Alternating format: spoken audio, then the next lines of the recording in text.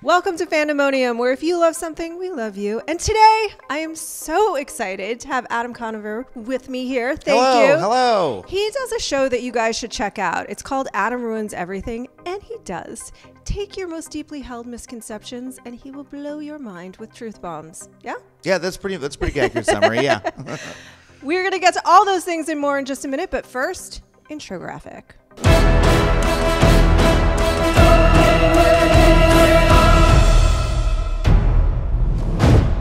So as we have been discussing, the purpose of your show, amongst other things, is to humorously dispel myths and misconceptions. So with that in mind, we're going to challenge you to a game of urban legends. Sure. I'm going to name 3 urban legends. You'll tell me if there is any kernel of truth in them at all, and if so, what it might be. Okay, well, I haven't heard what these are, so I may not know for sure. I'm not an expert on all urban legends. I kind of hope you don't. I might just wing it and tell you if it sounds like BS to me. Can I curse in full? You absolutely I'll just wing it and say if it sounds a little bullshitty. And if it sounds bullshitty, you can make up some bullshit and turn about where it came from. We're open to that. I got all of this off the internet, so what the hell do I know?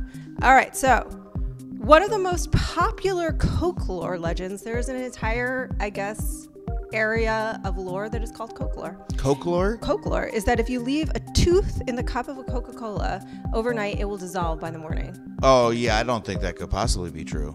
But do you have a sense of where the kernel of truth in this rotten tooth is? Well, people love to believe that the urban legends that do well are ones that fit a belief that people already have, you know? So people believe that Coke is very bad for you and that it's tastes kind of acidic, so they believe it seems kind of chemically, so it's very easy for people to believe that it has magical chemical properties, you know? And they were once called cocaine. I mean, there was some kind of there was originally coca leaf in it or whatever, but it's that's plausible to people and they want to believe that. I mean, Coke is bad for you, right? Yeah. But that doesn't mean it's it's actually not that acidic, that it would. I'm sure it's bad for your teeth. It wouldn't dissolve a tooth overnight. Well, I was thinking if it dissolved a tooth overnight, what might it do to your soft tissue of your intestines? But you know what's weird? What it can do? If you put a little bit of Coke into your laundry, if you have oil or blood stains, it can help remove them. You can, I know it's weird. People use it, mechanics use it to clean up corrosion on batteries. Mm-hmm. This is because of the carbonation, right? It seems like seltzer would be more helpful than Coke. Well, yeah, you don't need the sugar in the smell is good. I don't know. I think it's partially the carbonation, and I think it's partially cocaine and magic, as all good things in life are. Mm-hmm. We can agree on that. So the next one is, all right, I love this one so much. There is an axe-wielding bunny man wandering the DC countryside, terrorizing school children. Currently? Just you said whenever. It's an urban legend that the bunny man is out there. There's an urban legend that it's currently happening? That the bunny man is going to get you. All right, I mean, probably be national news if it were true. So, so I'm gonna say not true. That there's no current bunny man, like a man wearing bunny ears, or a full bunny outfit and an axe. A full bunny outfit with an axe, and he's killing people right now. That's the urban legend. We don't know if he's out there. He's out there with an axe. Every day. There's people dying, being killed by a bunny man. I don't know that they're dying. But this news has only gotten out through urban legend. It's only through the whisper machine that people are hearing about it. No reporters interested in the story. Not at all. I find that unlikely. I find that hard to believe. Yeah. Fun to think about, but just because things are fun to think about doesn't make them true.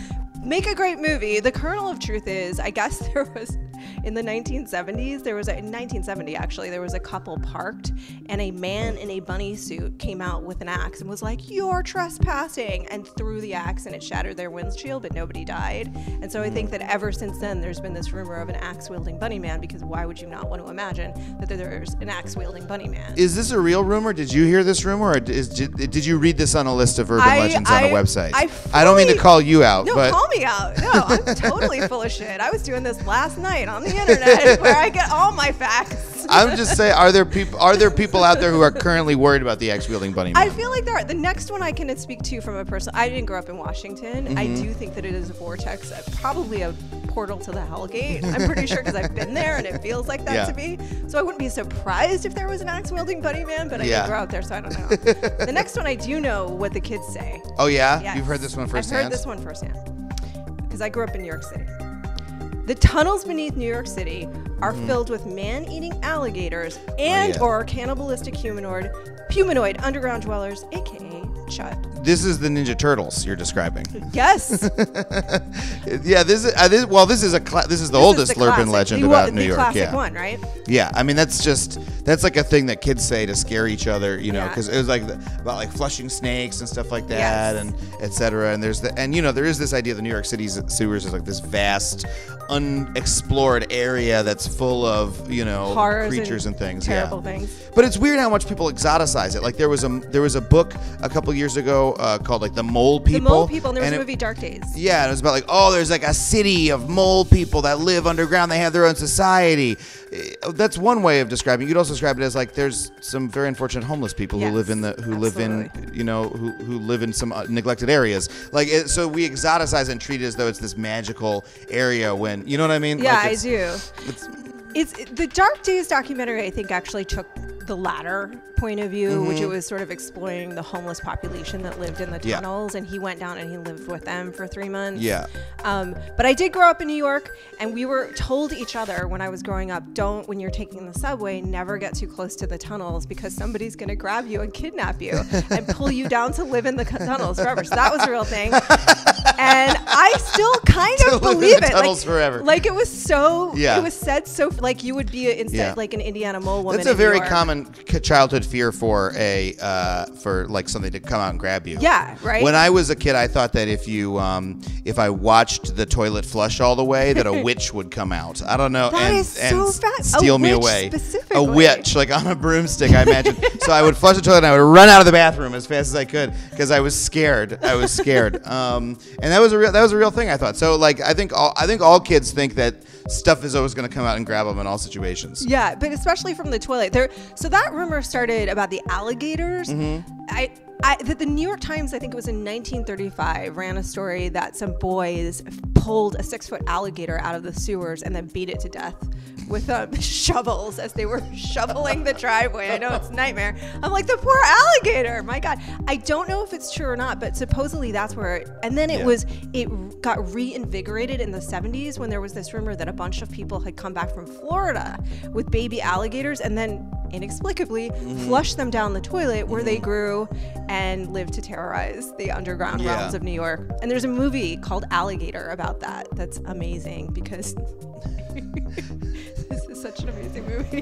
They built models for like the size of the city, and then they put a real alligator in it to make it look bigger. That's wonderful. That's great. That's wonderful. That's classic monster movie making. Classic. Build a little miniature and then have a small animal and say the animal grew big. Mwah. Yes. Love it. Yeah. But these are the things that nightmares are made of that make you look in the toilet before you flush your business, I suppose. All right. And with that, we've earned a random bit of internets.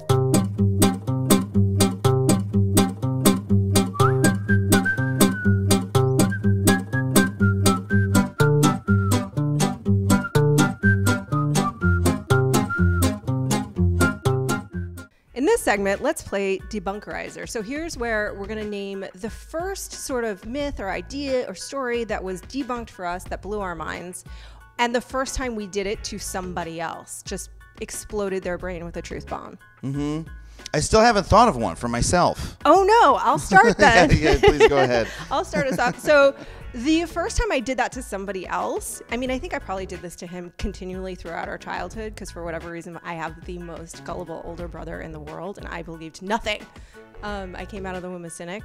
So he had a big crush on one of the Patty Dukes on the Patty Duke show, which we used to watch in rewinds. And I just ruined his life by telling him that it was the same person because he really disliked the other one. And he's like, no, my dream woman's not real.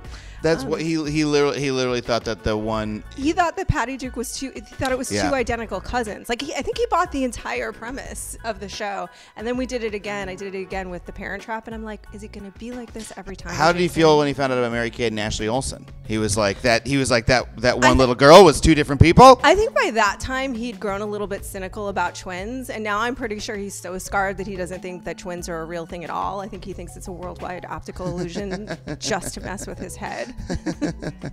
I remember when I first realized that people who were like asleep in a TV show didn't fall asleep for real. You know what I mean? Yeah. I was like, oh, they're probably just. I was like, 8 years old, and I was like, oh, they're just keeping their eyes closed and pretending. They didn't wait for them to fall asleep before they started the cameras rolling. Yeah. You figure that stuff out quickly. You do. That's actually the first thing that really blew my mind was because I loved movies as a kid and TV, but I loved movies, and it was when I realized that they weren't actually shot in sequence. Mm-hmm. I think there was some there was some kind of like behind the scenes thing that I happened to see. You're like, oh, they shoot out of order. Yeah, and I was like, how does that even work? Like, how do the actors know what's happening in the story? And this hasn't happened yet, so how do they know?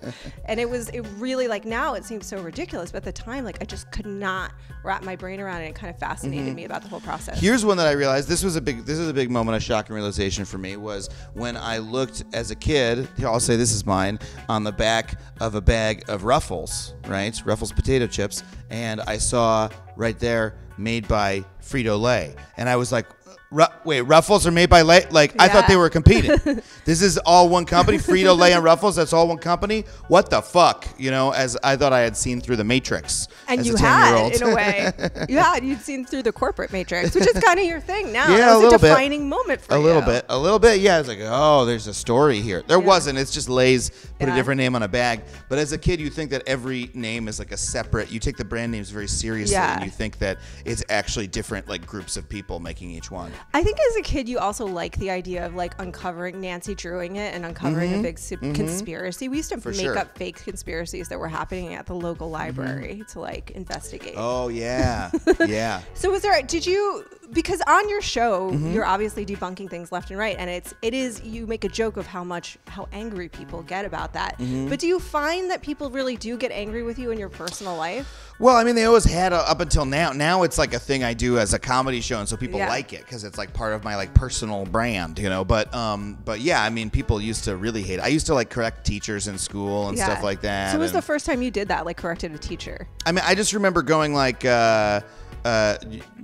you know, like a kid writing on, a teacher writing on like the whiteboard, like a website address. I was a big internet kid, and they wrote www.whatever.com, and they're like, now make sure to write the www. And I was like, actually, most web servers you don't need to write the www. They'll insert it automatically. And he was like, I think you're wrong about that. I was like, no, I think I'm right. And he was like, all right, Adam, let's just move on. You know, it's like a lot of that.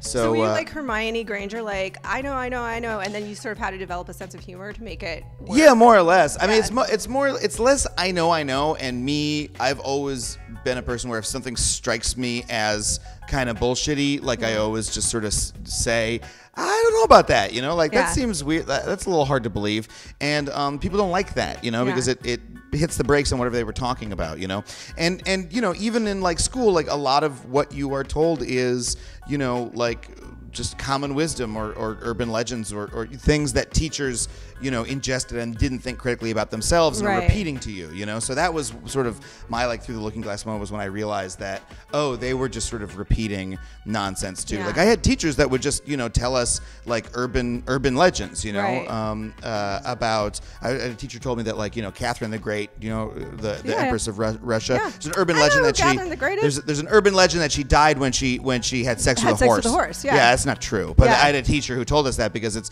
what a good story to tell a bunch of 10th graders. Yeah, I mean, I think everybody knows that's not true, and it's an amazing story to tell a 10-year-old. That is so inappropriate. Yes, like, on so many levels. That is amazing. Was it a history teacher? It was a history teacher. That's awesomely terrible. Yes. Yay, public school system. Yes. It was a very engaging class, but a lot of things weren't true. But good for you. I love the show. It is. Thank you. I find it very informative. I do find it confronting. The very first thing you tackled this season was giving and challenging people to think about, hey, don't just assuage your conscience by thinking you've done something good. Make sure it's actually doing any good. Yes. So good for you. Well done, sir. That's very important. Thank you. And at this point, we will recommend something on streaming. So normally we just recommend anything that you like on streaming, a movie or a TV show, but I'm going to force you to recommend something specific. Be either something that upholds a misconception, debunks one, or is kind of a whistleblower, like the good job of doing the truth. I'm a very big fan. I'll just say briefly, I'm a very big fan of John Oliver's show. Oh my God. I think it's really, really great, and it's the best thing ever. Besides yours. I dare to think we're sort of doing things in similar wheelhouse. No, you are. But I really admire. It's a really wonderful synthesis of comedy and journalism. But people know about that already. What I'd like to recommend that's a little bit more off the beaten path is PBS has an incredible documentary series called Frontline. That is great. It's like these hour documentaries that are all on a different subject, all by different directors. So some of them are very directed. Some of them are more like news documentaries. But it'll be everything. They did an episode. There's an episode of our show that we do about forensic science, about how bad forensic science is, and what sort of blew that issue open for us was watching a Frontline documentary called The Real CSI about how terrible fingerprint analysis is, and techniques like that. And the great thing is, it is all available for free on the PBS app, which I think is available on Roku and Apple TV and all of those, which is like a sort of neglected app. Like if you download the PBS app, there's so much incredible content on it that's free. Yeah. And you can, I think they have, is Frontline on Hulu as well? I know that the News Hour is on Hulu. Oh, is it? Oh, I didn't know that. But yeah, check out Frontline. It's like a new, if you like, documentaries, it's a new awesome documentary every week. It's really great. I believe it's on Hulu. And I should say, it's the only place you should really get your news. Besides BBC, kind of. Anyway, that's a whole different topic. They do good news. Yeah. They're like the last bastion of oh my God, this is what an actual journalist sounds like. How fascinating. There are literally no clown shows happening in the background. I don't get what's going on. It's really amazing. It's a great series. I agree with you. I heartily endorse your recommendation. I'm going to name a couple of things. I think that we can all agree that the science is maybe not entirely sound in the 2004 Roland Emmerich epic. The Day After Tomorrow, there is nothing there that works other than the magical epicness of the spectacle, which is amazing. However, Neil deGrasse Tyson gave the stamp of approval on The Martian. The science is sound, said Neil. I didn't get to see it because we were in production when it came out, and I didn't have a chance to go. But in general terms, it's still a movie. Yeah. Yeah. So you said the science was sound in that one. And Silkwood is a 1983 Mike Nichols film starring Kurt Russell, who I adore, of all people, Cher, and Meryl Streep. And it's basically about Karen Silkwood, who was a whistleblower, nuclear whistleblower, and was an advocate, union advocate. She worked in a nuclear plant. Cool. She died in a very mysterious car accident. So we'll leave it at that. It's a good movie. I don't know. A lot of times when people like, I died in a mysterious car accident, it implies foul play. But how mysterious was this car accident? I think you should debunk it. Most car accidents are not that mysterious. Because the way that they hit something with their car and they died. Yeah. Well, the way they end the movie, usually what happens. They imply that she got run off the road, right? Because the car is behind her, and it's kind of like the high beams are coming, and they imply that she got run off the road. And there you go. You can sort of debunk movies. You can say, look, this is an implication. But we have no facts, people. Yeah. Thank you for coming on today. Where can people start? Every Tuesday. Every Tuesday at 10 p.m. on True TV. Also rerun throughout the week. Yeah. Just go look at your guide and skim around. You'll see Adam Ruins Everything on True TV. And you have clips on the website, We have clips on YouTube, on College Humor's YouTube channel, and on True TV's YouTube channel. We do clips from the show. Check it out. It's a great show, I think. I'm making it. I like it. I think you should love what you make, and I think it's a great show too. You'll learn a lot. It's very entertaining. It will confront you. I think that's healthy for your soul. I agree. You need to have your preconceptions undermined and question your beliefs. That's the thesis of the show, anyway. Exactly, and then you can watch a sitcom and tune back out again.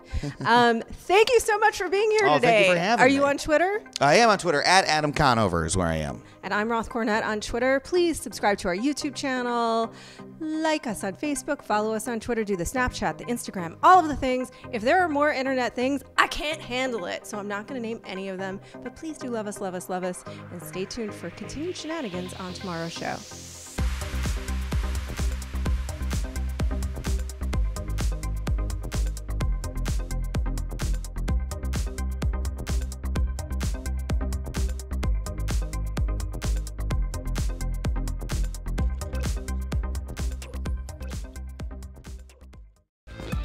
breaking entertainment news, and more, follow @HitFix on Twitter or visit hitfix.com.